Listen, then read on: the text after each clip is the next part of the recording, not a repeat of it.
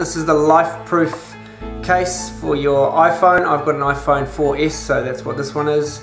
Just purchased it now after struggling with other solutions to keep my phone dry while I'm out on the kayak or the boat. The other options I've used, a bag like this.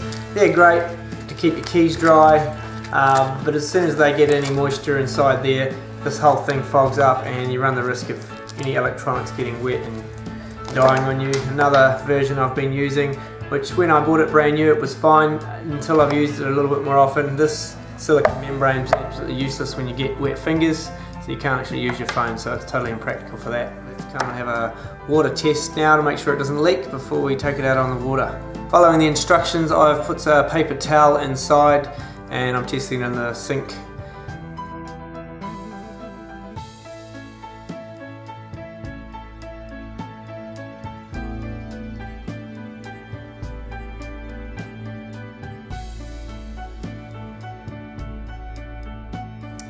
So that pulled up dry as I would have hoped.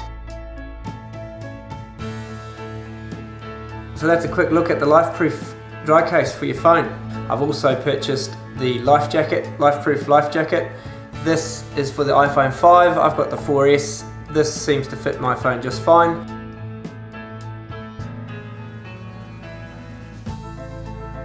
Everything works fine inside, only limitation is to the camera, which is a slight shadow on the corner. You'll see here, we'll go and throw it in the water and make sure it floats.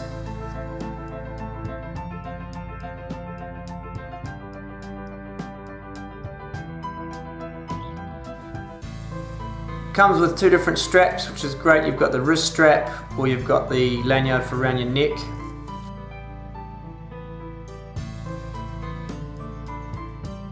There's 4 different attachment points, one on each corner, and all the openings so that your functionings for your volume and your power on your phone still work just fine. The whole thing fits nicely into my Railblazer mobile device holder, so I can put it on the boat or the kayak and hold it in place. So that's a wrap up with the 2 new products combined. Look forward to using these over the next few months and I'll report on how we go. Thanks for watching. This is Jason from paddleguy.com.